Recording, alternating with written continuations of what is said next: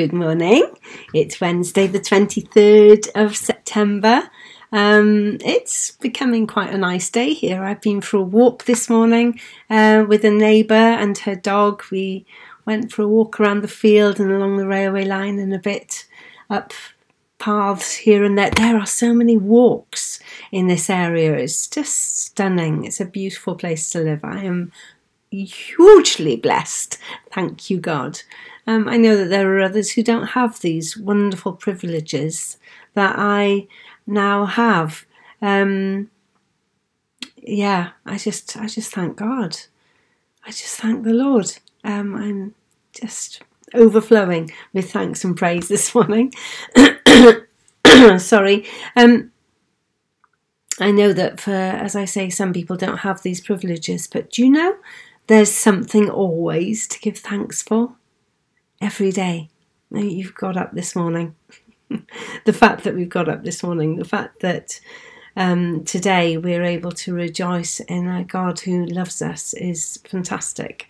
There can be such simple things to thank God for. I think I've mentioned Anne Voskamp before. She talks about 1,000 gifts. There's always a blessing that we can see if we look. It's about our attitude, isn't it? If our attitude is right, then we're thankful. Sometimes we wake up, we've got out of bed on the wrong side, whatever that expression means. I can't imagine getting out of bed on the wrong side. What's the right side of the bed? But that expression means that, we got up a bit grumpy. And if we have that grump on, if you have that grump on you this morning, then I ask you to take it off. Just take it off. Say, okay, grump, I'm not having you today. In Jesus' name, I take you off and I lay you aside and I put on a garment of praise instead. Wouldn't that be good? Okay, that's my advice for today.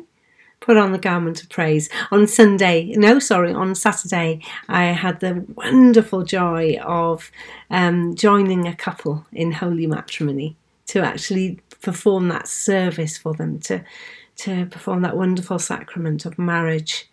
And in my address to them, I talked about putting on love. Put on love in the morning as an undergarment, or before your undergarments.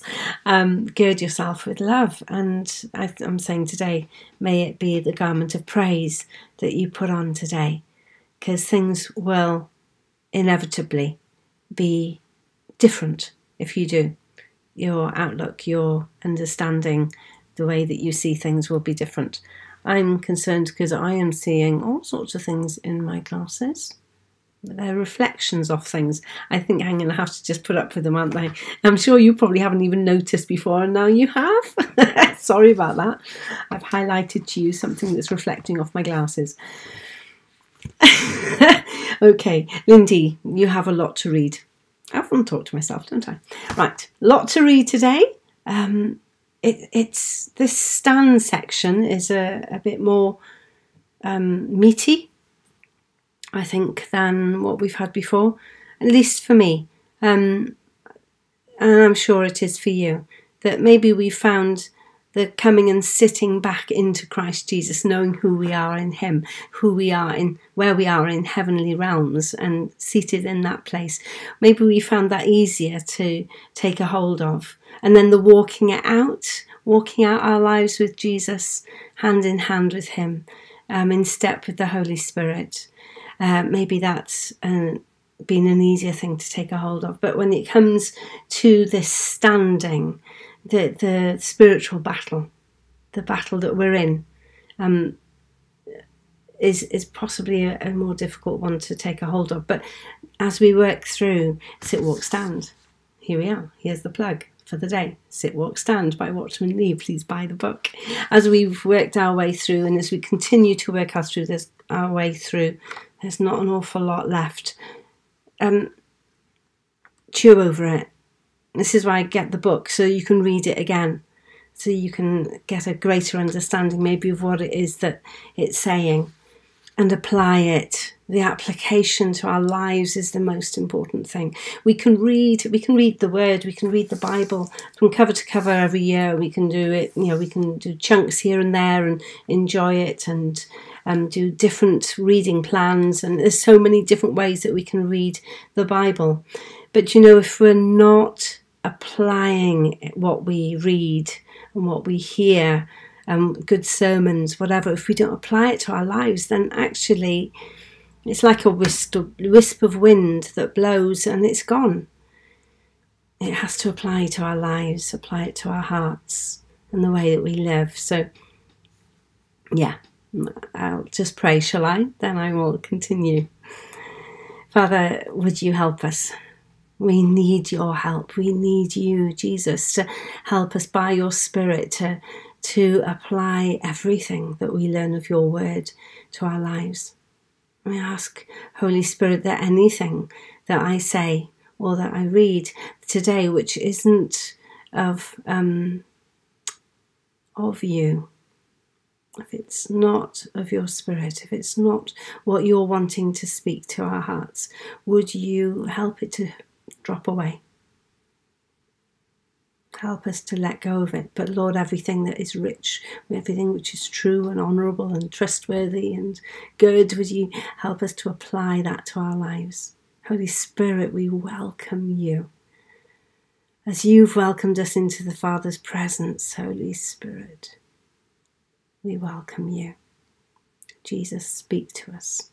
Father, embrace us as we read today. In Jesus' name, amen. Okay, right. I'm going to read. Oh, no, I wanted to turn up Ephesians. Forgive me, I'm just going to find that.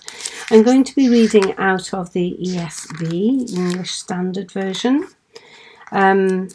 instead of, let me put a marker in there, instead of the version in the book. Okay, I think we're there. Let's turn that one. Okay, instead of the version in the book, sorry, I'm rambling on. Just because the wording, the understanding of the language is a little bit easier for our ears. But here we are. This section's called In His Name. So we've talked about how Christ is our victor and that we are victorious. But that our situations may not alter and the lion may continue to roar as loudly as ever. But this is not all, says Watchman Nee. Ephesians 6 is concerned with more than the personal side of our warfare. It has to do with the work of God entrusted to us. The utterance of the mystery of the gospel, of which Paul has already had much to say, as we would have read in chapter 3, verses 1 to 13. For this, it arms us now with the sword of the word and its companion weapon, prayer. So this is Ephesians 6, verses 17 to 20.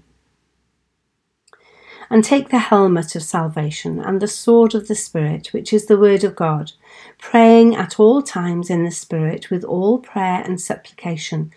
To that end, keep alert with all perseverance, making supplication for all of the saints. And also for me, that words may be given to me in opening my mouth boldly to proclaim the mystery of the gospel, for which I am an ambassador in chains, that I may declare it boldly as I ought to speak. I want to say something more about this warfare in its relation to our work for God. For here we may encounter a difficulty. It is true, on the one hand, that our Lord Jesus is seated far above all rule and authority, and that all things have been put in subjection under his feet. Ephesians 1, 21 and 22. Clearly, it is in the light of this completed victory that we are to give thanks always for all things, in the name of Jesus Christ. Chapter 5, verse 20. Yet, On the other hand, we have to admit that we do not yet see all things subject to him. There are still, as Paul says, hosts of wicked spirits in the heavenly places, dark, evil powers behind this world's rulers, occupying territory that is rightly his. How far are we correct in calling this a defensive warfare? We do not want to be falsely presumptive. When therefore, and under what conditions are we... Sorry, I'm going to read that again, I said the wrong word. When, therefore, and under what conditions are we justified in occupying territory that is outwardly the enemy's and holding it in the name of the Lord Jesus? Let us take the word of God to help us here. What does it tell us about prayer and action in the name? Consider first the following two passages. The first one is Matthew 18, verses 18 to 20.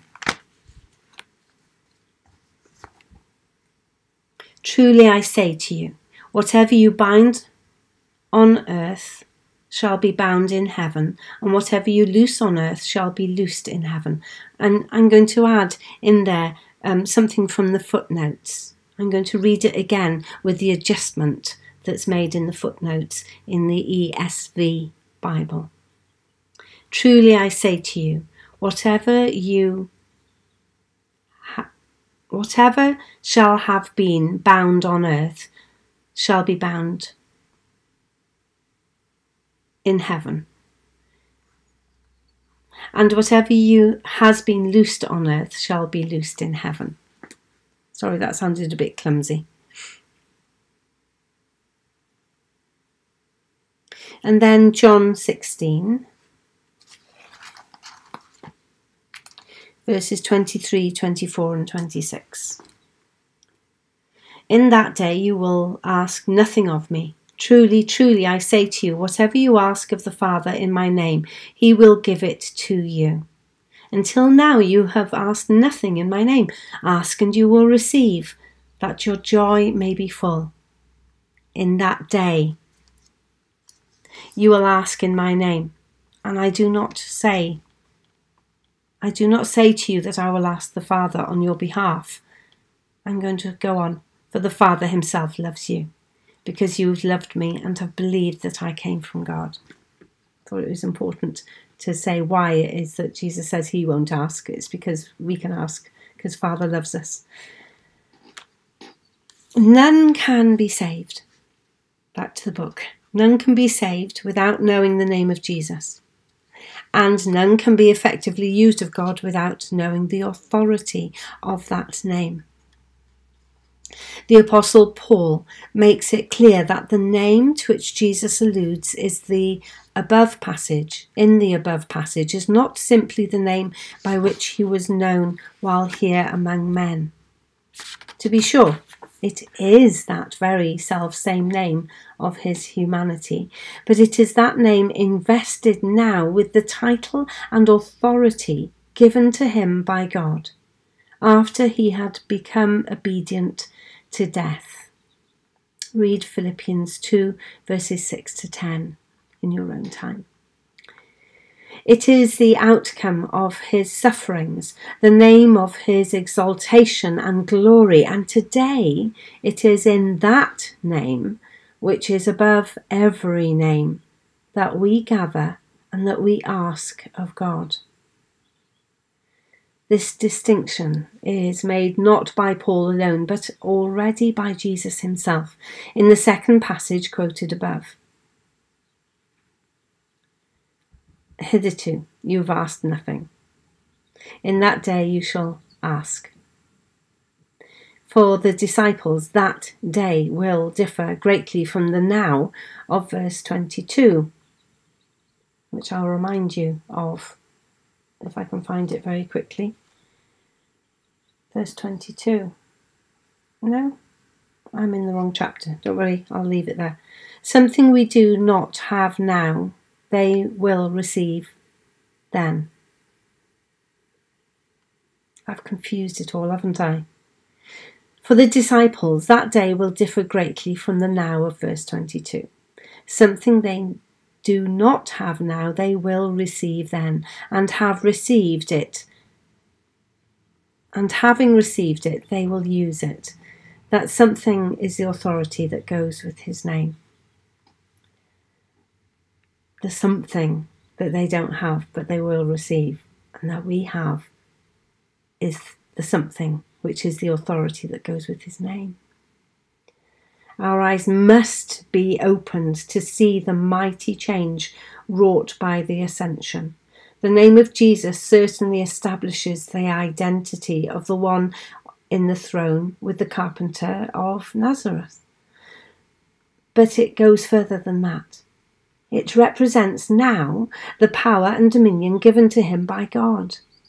A power and a dominion before which every knee in heaven and earth and beneath the earth must bow. Even the Jewish leaders recognized that there could be this kind of significance in a mere name when they inquired of the disciples concerning the healing of the lame man. By what power or in what name have you done this? Acts 4 verse 7. Today, the name tells us that God has committed all authority to his Son, so that in the very name itself there is power. But further, we must note in Scripture the recurring expression, in the name. That is to say, the use to which the apostles in fact put that name. It is not only that he has such a name, but that we are to use it. In 3 passages in his last discourse, the Lord Jesus repeats the words, ask in my name. John 14 verse 13 and 14, and then John 15 verse 16, and then John 16 verses 23 to 26. Not only is it his, but it is given among men. Acts 4:12. If we do not know our part in it, we suffer great loss. And that's all I'm reading for today.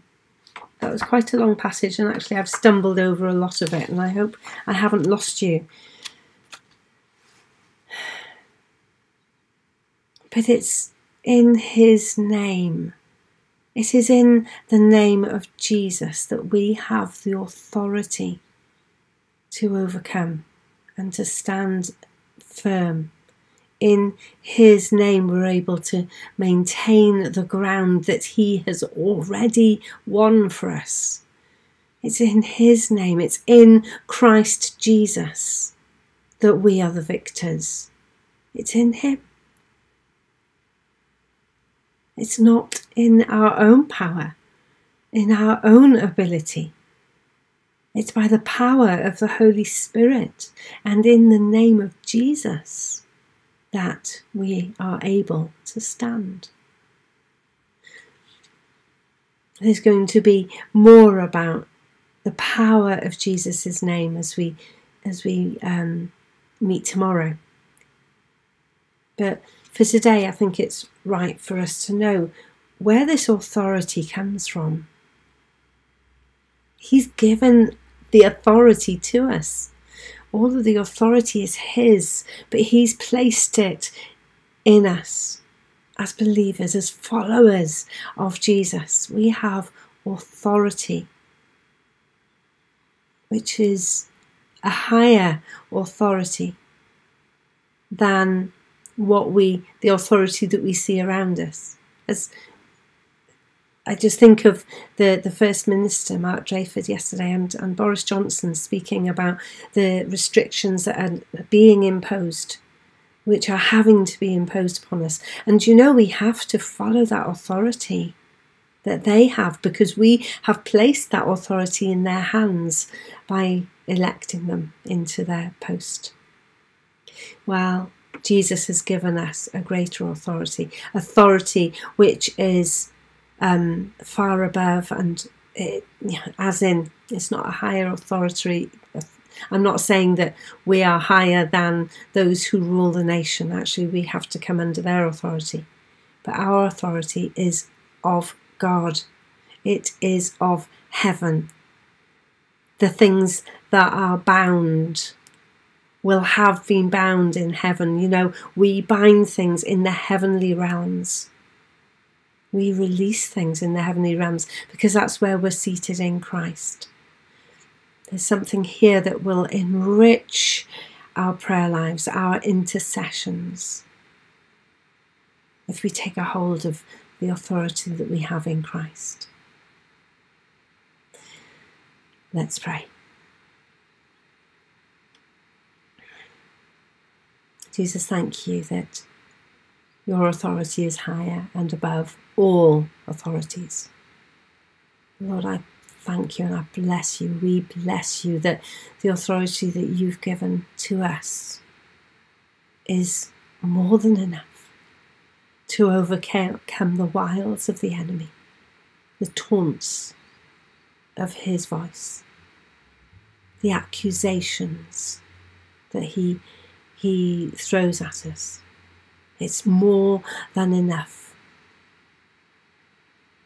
to overcome the weakness that we have in our lives, to overcome the things that have happened to us in the past, the words that have been spoken over us. It is more than enough to bind and loose, because it's the authority of heaven. Encourage us today, Lord, to live in that authority, not in a bolshy way, but in a positive way, in an affirming way, in a way that reminds us of who we are in Christ Jesus. I ask this in your name, Jesus. Amen. I look forward to tomorrow. I so look forward to tomorrow, to being with you again. Pray that you'll join me and that you'll be blessed. Have an awesome day, awesome God-filled day today. Love you. Bye.